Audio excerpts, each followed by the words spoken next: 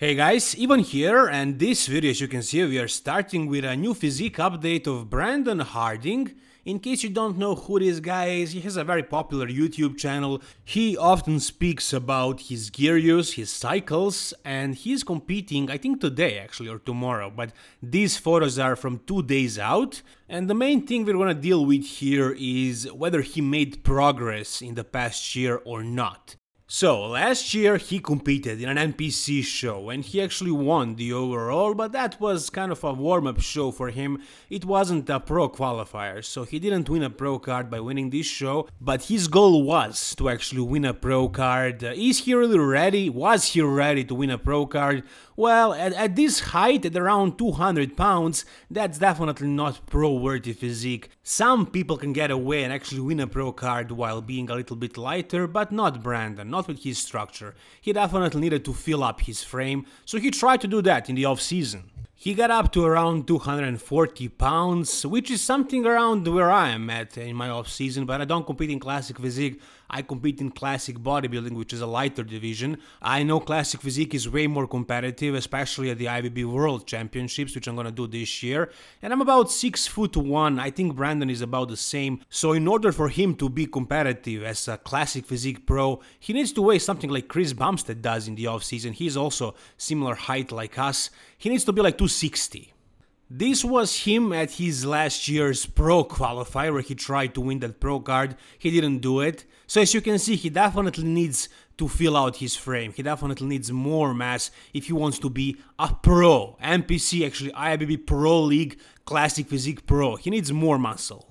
So how successful was his off-season really? This is him right now, again at 2 days out of a show, and in this caption here he writes about almost stopping the prep because he felt like he wasn't big enough. He says though that he's over 10 pounds heavier than last year, and he says in this highlighted part, he says 2 weeks into prep and I considered pulling out, stopping the diet and taking another 6 to 8 months to grow.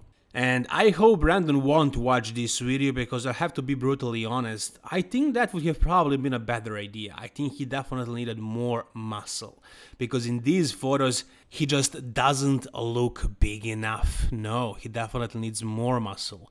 So he added 10 pounds, that's like 4.5 kilos, which is definitely a lot, which is a great progress. Something like, it's like a top end of what you would expect in about a year of off season. It's a good progress for sure, but 1 year, it wasn't enough for him to do classic physique. Classic physique, that's a heavy category, man. That's really competitive these days, especially. I mean, a lot of open pros downsize a little and they do classic physique. So classic physique is kind of like a bodybuilding division, really. Classic bodybuilding, where I'm competing at, where I am like at the weight cap, that's definitely a lighter division, but classic physique, those guys are big. So in order for Brandon to be really competitive, he definitely needs to pack more muscle. Can he win a pro card?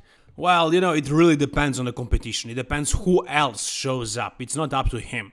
Did he do enough to actually deserve a pro card? Well, you know, it may happen, it may not. If he wins it, if he actually gets that pro card, I don't think he will be able to do anything with it for at least a couple of years.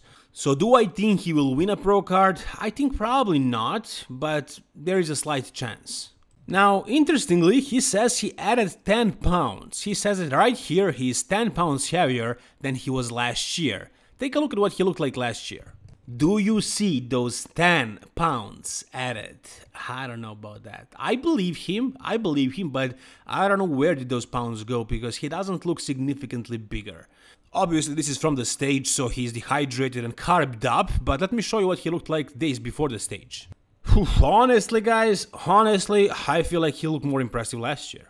Maybe he is bigger now, I'm not sure about that, I'm gonna show you a comparison in a second, but if you just take a look at this photo right here, I mean the combination of conditioning and muscularity and shape and stuff like that for an amateur, it looked good, it looked pretty good, and I think he looked better than right now, honestly. Front double bicep, pretty similar, right? Let me show you a comparison actually. Photo on the left is right now, photo on the right is from last year, so do you see, what difference do you guys see? I'm really curious. I don't know, I feel like he was sharper, harder last year. I think he's a little bit softer this year. Did he add more tissue?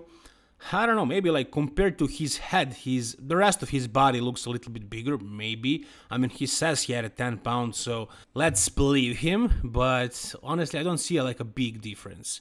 And I think something happened to his legs. I think his legs were rounder, fuller last year. I think he lost some of that roundness this year. Also, to me, it looks like his waist was smaller last year, and I think his arms were fuller, bigger, rounder too. There are other things to consider, guys, like the angle, like the lighting, like how depleted he is, how pumped is he. So many different factors, but the point I'm trying to make is he still needs more muscle to be actually competitive in classic physique. He has the right shape, he has the structure, he just needs more mass. I have nothing against him competing even if he's not ready. Maybe he gains things from it, maybe his popularity rises. I compete once a year because I get paid, actually. So that's my reason. I also want to compete in classic physique one day, but I need to grow and I compete even though I'm not big enough, but I get paid. So if he gains anything from it, then he should do it, of course. But if he wants to be actually competitive as a classic physique pro, he needs a longer off season, he needs more time to put on the mass. Did he progress? Maybe a little, maybe not at all. Will he win a pro card? Maybe, maybe not. We'll see. As soon as I find out, I will inform you guys, so stay tuned, subscribe. If you guys have any trouble sleeping, I will suggest to you this product. It's called Vintage Bliss by the Old School Labs. It helps you sleep like a baby, and it's all natural ingredients. So guys, if you want to try it out, the link is down below, and if you use the code EVAN, you get a 15% discount. And if you were looking for an extra way to support me and my channel, aside from clicking the like button, of course, and subscribing, this is an additional way to show your support, so thanks guys. Alright, now let's take a look at somebody who has a lot more muscle. That's James Hollinshead. At 4 weeks out of Arnold Classic, Arnold Classic UK actually, he looks freaking impressive. He looks crazy. So he's definitely gonna bring the conditioning, but I don't think he ever looked this round and this full in prep. Like, he was known for being super massive, super big and round in the off season. He weighs over 300 pounds, but in the prep he usually gets much smaller, much flatter, and even though in the end he looks still much bigger than most of the guys on the stage, he doesn't really have that pop. He doesn't have that 3D round look. He is always dry and big, but never really round, you know, and full. Like Dorian Yates used to look like that back in the day. Even though he wasn't super full and round and 3D, he was beating these guys because he was drier and bigger. Now, James, this time around, has all those things, plus he looks really round, really big. What is the difference in his approach? Well, he's actually prepping alone, he doesn't have a coach, and he has like a refeed every week. He has a crazy cheat day. And it works for him. It works for him, obviously. He has been getting leaner, and he kept the fullness. As you can see, he's very lean. At 4 weeks out, he's just on time. And I hope everything else will work out, because like in those last couple of weeks, bodybuilders tend to go crazy. And I hope his peak week is gonna be done properly. And I have no doubt that he will be shredded. He's at around 270 right now, guys. 270 in this shape, at his height. So he's definitely gonna push Andrew Jacked. Andrew Jacked is 290, that's true. He's probably gonna be a little bit lower than that because he wants to be more conditioned, but he's 6'2", and James is like 5'10" or 11. So he's probably gonna look more compact. He's probably gonna look rounder. I'm really excited to finally see this go down. I still do think Andrew is probably the favorite to win this show. I mean, this guy won the world. I mean, he stole that show, Texas Pro. People have him like winning the Mr. Olympia in the future. James doesn't have that kind of hype. But honestly, looking at these photos, I mean, James, he failed last year, the Mr. Olympian. That's what people expect of him to repeat, to do again. But I think this is going to be a completely different animal this year. And I think James is underrated right now. Again, I'm really excited to finally see it go down. But as for right now, James looks freaking impressive.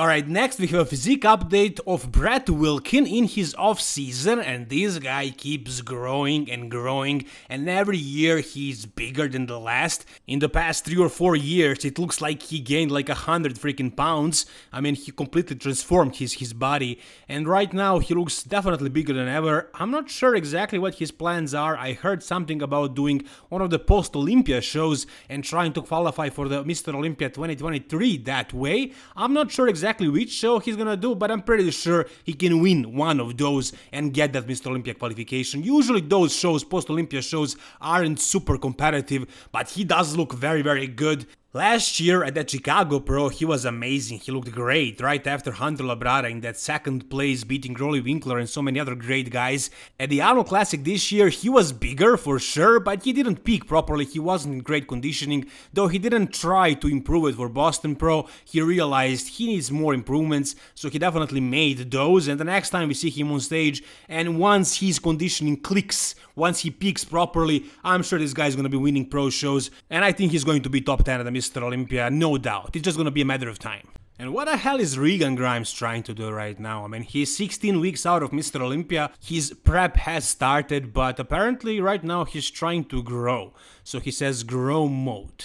Is he really gonna grow in prep, you know? He has that approach probably, like he's gonna do some growth phase first for a couple of weeks and then he's gonna start dieting down, which is what many bodybuilders do, but it's usually for those bodybuilders who already have the size. They just want to, you know, bulk up a little bit, tone up and then just get conditioned. But Regan, he needs some serious off-season improvements. He needs some time off, like a year or two of not competing at all and just trying to grow, just force-feeding, training like a maniac. That's what he needs. I mean, he's a big guy, he's really big, but compared to the others, he still needs to fill out his frame.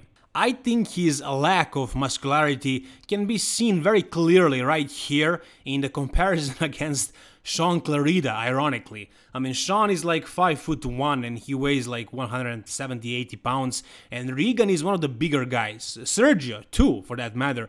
Both of these guys are taller and they have a lot of size, like they are big guys in person, but on the stage for those frames that are pretty big, they need more muscle, they need to fill up. Take a look at the arms, for example. You would never say that Regan has small arms, but compared to somebody who has a more filled out frame like Sean Clarida, it's more noticeable when he stands next to him. Lats, same thing. Chest, even too. And legs, also. So Regan definitely needs a proper off-season, like 2 years long. And also, when it comes to conditioning, I mean, this right here is probably his best shape ever overall. I mean, he competed at the Mr. Olympia before this show. This is one of the post-Olympia shows. And he was prepping for the Mr. Olympia with Dorian Hamilton. However, for this show, he was prepping with Milos Sarcev for a couple of weeks. That's when they started working. And Regan looked better than ever at this show. He was dry, he was carved up properly, and he peaked very nicely. This was his best shape ever. But as you can see, he could have been leaner. Sean Clarida was leaner. And what is Regan Grimes doing about that right now at 16 weeks out of Mr. Olympia? Well, he's having cheat meals, as you can see. Now, I don't know what his approach is. I'm sure he's doing whatever Milos Sarcev is telling him to do, but I don't like seeing this, honestly. I would like to see him more focused. He doesn't have the physique like, for example, James Hollinshead, who tends to get flat very easily. Regan has an issue with getting super conditioned. Take a look at Dean Valier. He never has cheat meals in the prep. He rarely even has them in the off-season and he gets peeled. And I just know that I would love to see Regan Grimes peeled like Ian Valier, but before that I would also prefer him to add another 20 pounds of muscle, and then we would be talking about like potential top 6 Olympian. Alright, and lastly, probably the most interesting part of this video, it's Derek Lunsford pretty much confirming that he's actually going to be doing the Open. I'm going to show you exactly what I mean by confirming it, but before we get to that, take a look at his physique right now. He looks freaking huge, full blown. Based on what we saw from him, all the videos and photos recently, it looked like he took some time off of gear. And it looks like right now he's back on it. He's definitely back on it because he looks super full, super round, freaking massive. Like arguably bigger than like most open guys right now. I mean, for his frame. How many guys are this round? How many guys have freaking huge and big arms like this and popping chest like this? I mean, mean, he has basically no neck right now. I don't know what exactly his weight is right now, but after that guest posing, Honey Rambo said once that he was like 260, so I'm guessing he's somewhere around there right now. Take a look at those lats too. His lats are freaking insane. Like, he got so rounded up, it's ridiculous how big this guy is right now. There is no chance he's doing freaking 212, no way. But it's not just the way he looks, it's also what he posted on Instagram today. So he says 1 hour ago, he says, success and achievement means nothing without growth. He says to remain the same and to achieve the same has little value, meaning achieving another 212 Olympia title the same as last year. He says continuously raising our standards to excel at a higher level keeps that hunger inside of us. Growth on the outside is a reflection of the growth we make on the inside.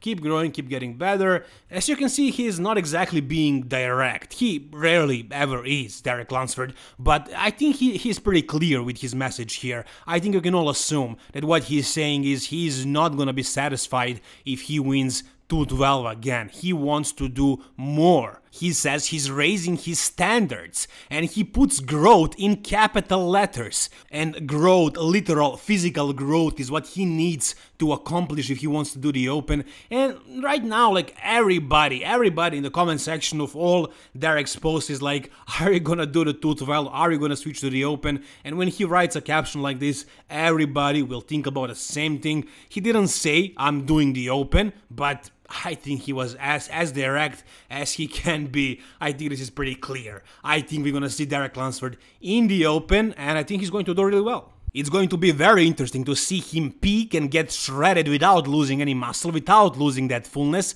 That's gonna be a completely different package, but I gotta say, he is enormous. Like, for his frame, he has so much muscle, it's ridiculous. And also, he is known for having a super small waist, great vacuum, great shape overall. He basically has no weak points. Like, you could say his arms could be bigger, but they are definitely not small arms. And maybe his upper chest and shoulder area could be sharper, but really, that's just minor details. He is a very complete bodybuilder. He's very well rounded up. He's big, he's full, he knows how to get in shape, and I can't wait to see him on Mr. Olympia stage in the Open because he is going to do some serious damage. What do you guys think? Where do you see Derek placing at Mr. Olympia in the Open, which I'm pretty sure he's going to do? If you enjoyed this video, guys, please give it a thumbs up, and for more videos like this, subscribe to my channel, guys. Thank you so much for watching, all the best, and bye-bye.